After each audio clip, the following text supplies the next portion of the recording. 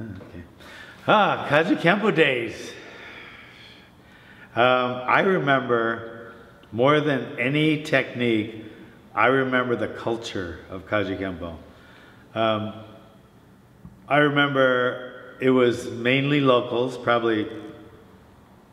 There was one haole guy besides me, and I can't remember his name. He had a school somewhere.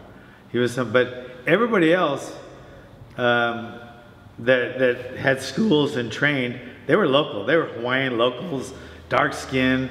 So I felt out of place. There was one other haole guy, Kevin Coleman, who's one of my good friends to this day.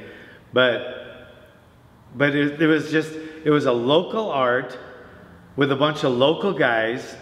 There wasn't a lot of Miyagi type stuff, like you know, like when you go in a KajuKenBo school, there wasn't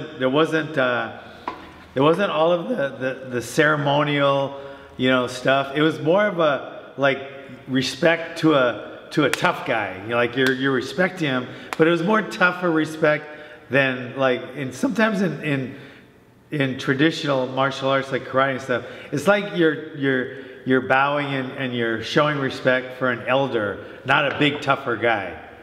So KajuKenBo is like you had the respect. You know, we didn't use the Asian terminology like sifu or sensei or anything like that. It was chief, professor, master, grandmaster. That was what we called our instructors. But it was kind of like more of a camaraderie, you know.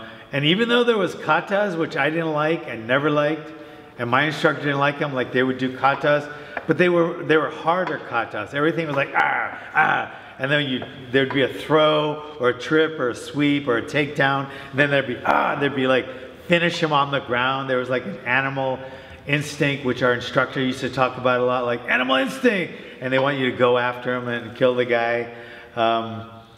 So it was a rough place, but I loved the camaraderie. I loved the culture.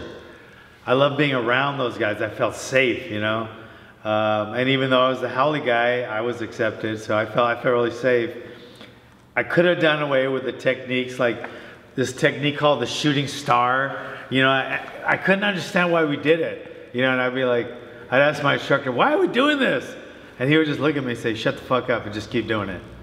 And then we'd have katas, which I hated, but we didn't have to do much. My instructor didn't like katas very much either, so we didn't have to do many. But I had to do too many for me. I hated them.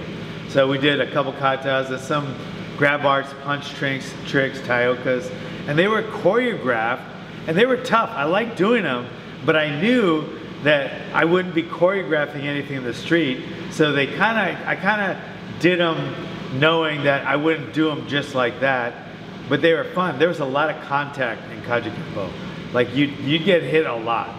I mean, you'd be injured a lot, and we didn't wear anything on our hands, you know. So that's what I remember. I loved it. I was intimidated for, you know, in the beginning, but then I started just not being intimidated and just there's nowhere I'd rather be. Nowhere I'd rather be. Every day after school, I'm on the bus going.